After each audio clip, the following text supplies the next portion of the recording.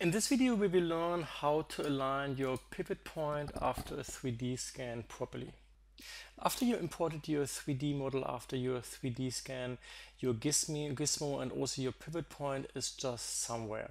So what you would like to have, you want to define this surface as an horizontal surface. And the first thing I just draw a reference plane, somewhere like this.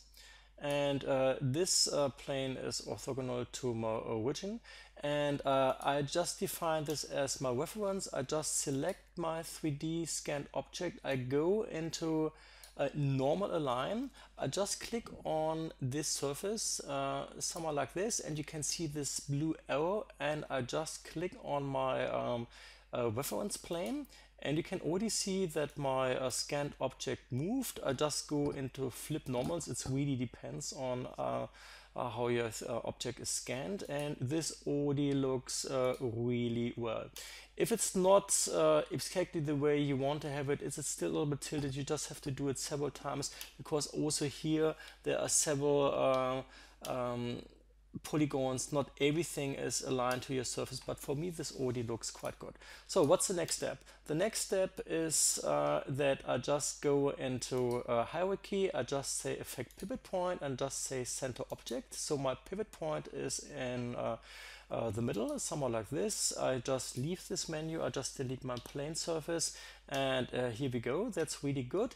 And as I just want to prepare it for 3D printing, my next step is that I just add a slice modifier on top. I just press the button X, enter the word slice, and just choose slice plane. And when I look at my slice pane, you can just see this slice pane is not orthogonal, it's completely tilted.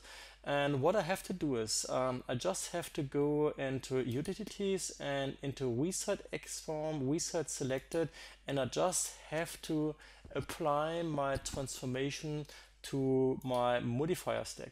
So my XForm has to be underneath the slice plane, somewhere like this.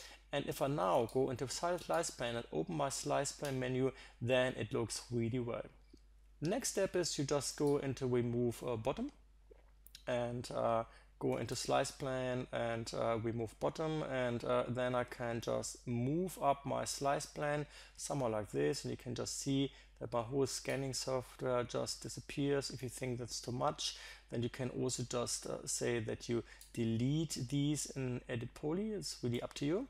And this looks really good. The next thing is my 3D model is still an OpenSea model from underneath. I just add a cap holes, and yeah, here we go. My top view pivot point looks really good. Pivot point looks really good in front view, and my object lies plain on my origin surface. Thanks for watching.